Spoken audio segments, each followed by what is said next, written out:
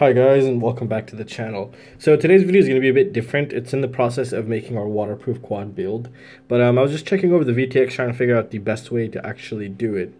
And guys, it turns out this is the best VTX to actually just waterproof because it has so many features, and one of the most scariest thing I was worried about, which was the shielding, has the most awesome flaw, which is to our advantage really. We can easily pop off this shielding. This is pretty cool. So I'm going to show you right now. So just quickly, just want to talk to you guys about this VTX. It's kind of like a mini review maybe for waterproofing, but it has some awesome features. I can't currently flip it over, but I'm going to quickly go over some of the features here. One, the connector we can easily rip off, and the pads that are left are pretty big enough for us to solder, as well as they're labeled. Two, or you know what, I'm going to flip it anyways. We could do another coating. So as you can see right here, we do have video, 5-volt and ground, and once we rip off this connector, and it's highly recommended to rip off the connector so we can just after we solder our wires in, we can just treat it with conformal coating. And if you did miss that, don't worry, I'll do this as well, and on my previous video where I've done also the ESCs, you could also check that out there. I'll leave a link down below. Now this is by far I think the best VTX to waterproof, just for a couple reasons. Let me tell you those reasons right now. One, it's super cheap. It's like $12, which is basically nothing here for a VTX, and it to be stackable as well, and it's stackable. Another feature that I truly love is this right here. Now, why would you say I love this right here? Because this is very good for us to waterproof, because there's no connector. It just, it's just soldered on, and we can just treat it with conformal coating, and we're done. That's it. So that's awesome. So it has a lot of advantages, and one of the best things that it's cheap, because if you do break it or just miss the spot and burn it, it's not going to break the bank here. So it's very good in my opinion. I had to make this video, guys. I had to show you once I figured out that you could just pop this pop the shielding off. So that was very good, and you can just put it back on nice and easy, nice and perfect. So it's pretty cool. So I was a bit actually worried that we're gonna have to use epoxy, or maybe I don't know what to use. And once I figured that out, I was just like, it was like Christmas today, to be honest. That's why I'm just making this video right now.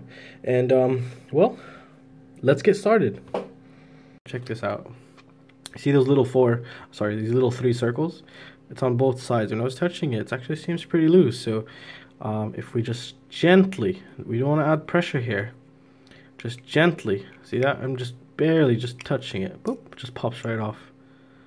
That's perfect. Can you see that? So that is one of the best features I've ever seen, and I've ever been so excited about. So it's just pretty awesome, actually, really. So let's begin conformal coating this guy. So this is going to be pretty fun. So I'm going to let this guy dry, and in a couple days I'll have the episode where we continue everything on the build. But this one is just to quickly show people about this VTX and how awesome it is. To be honest, I just got super excited when I saw this, and I was like, I just can't wait to have to tell you guys, because it's it's so cheap, $12, which is basically nothing. Now this is awesome. So right now I really can't tell where I hit and where I didn't hit, and as you can see, I didn't hit that corner right there. So maybe I should just make drops in there. Let me just move up the camera, and we just do work on zoom. This way I can move my hand more freely. There we go. Okay, so let's get this guy. I'm gonna put a lot here. Just kind of work it inside.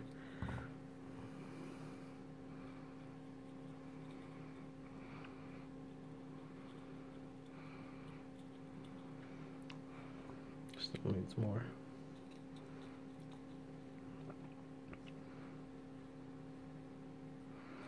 I used to live in California before I moved to Europe. I didn't even know what rain was or snow. If we wanted to see snow, we just go up to the mountains, and that's it. We got snow. Other than that, we just go back down. Little drizzles here and there, but overall, you're just good to go, really. But here in Europe, it's a completely different story. -12, negative. It's insane. So yeah, and I just don't want to be stuck at home. So currently, I am stuck at home. I'm not able to test any of my quads. My car's alternator died for some reason, but it'll be out tomorrow out of the shop hopefully. So basically here I think we should be done with this side. And we're gonna let it dry. And we're gonna double check it here. And it seems pretty well covered here. Let's see if you know, what is it called? I'm just trying to show you guys so it doesn't be overexposed. You guys could see kind of how it looks. I'm pretty sure most of you have seen this. Oh, there we go. We kind of see it right now. So everything seems very well covered. You could tell on the casing right here. You can see where there is some and there isn't some.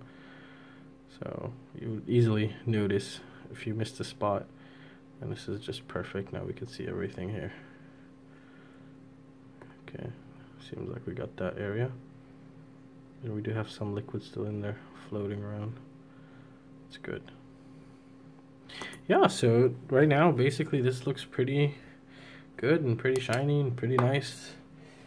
And hopefully it's going to turn out absolutely awesome. Right now, actually, I've been having the best weather right now, and unfortunately I don't have my car to go flying. And now I'm just basically waiting for a rainy day so we can test this guy out. So basically we're just going to leave this guy to dry now, and we're going to be back later on once everything dries here. And then once this dries and the ESCs here dry, because I just did the other three right now actually. Once these guys dry and this guy dries, and then we'll come back and just continue the build. And if you missed the beginning of the build, I will leave a link down below. You can go ahead and check that out. And this is just yeah, just an update video on this VTX here, because I was just super excited. I just had to share this, guys. It's $12, and it's stackable. And the wires seem silicone, but they're good, not high quality. They're good quality, that's for sure. They're not crappy. They'll still melt, I think. Let's see. They're not silicone, but they're better quality than most, so that's totally fine. Plus, who cares really? Because we're not going to be using the connector anyways. We're going to rip that connector off and solder on the wires, and then we can do one last treat on the other side. Then we should be completely done waterproofing our VTX here. I just think maybe, you know, some people might find this as a flaw of the shielding here, but I find it as a blessing, to be honest, because this is just I really do like it, and I'm sure this makes your life a lot easier, and it still keeps the integrity, you know, the VTX's integrity, which is very good. UFO, you guys are doing a pretty damn good job so far, so keep it up, and I'll become a big fan very soon if you guys keep doing stuff like this. And well, that's gonna conclude it for this video, guys. I really hope you guys enjoyed it. I know it's something different, but I just had to make this video. I just wanted to show you guys. I was just very excited about it, and the build will be coming very soon, and I will see you next time. See you guys. Take care.